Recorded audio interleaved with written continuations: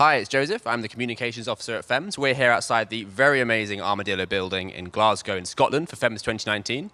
We're here to get to know the researchers a little bit better. I'm about to go and interview Pascale Cossart, FEMS-Lwoff Award winner for 2019. We're going to chat to her as she signs copies of her book and ask her a few particular questions about microbiology in general. Here at FEMS 2019, I have Professor Pascale Cossart from the Institut Pasteur in Paris, who has been signing her book, The New Microbiology, from Microbiomes to CRISPR. So I'm just going to ask her a few questions and gain a few insights into her knowledge of microbiology. So my first question to you is, and I think I already know the answer, what's your favorite microbe and why? My favorite microbe is Listeria because I worked on it since 1986. It's my favorite microbe, but there are many microbes that I like. For example, I like also Colobacter. I also like Vibrio. I also like Wolbachia.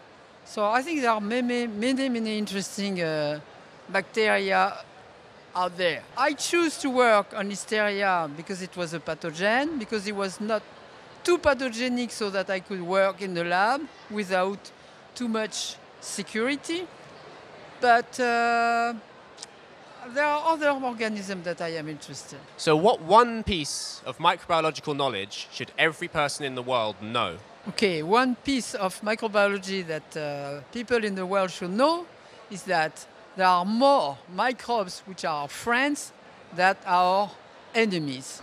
There are many microbes which are absolutely critical for good health, for being well. So I think a lot of people, when they hear the word microbe, they think illness, they think disease, and this is no longer true.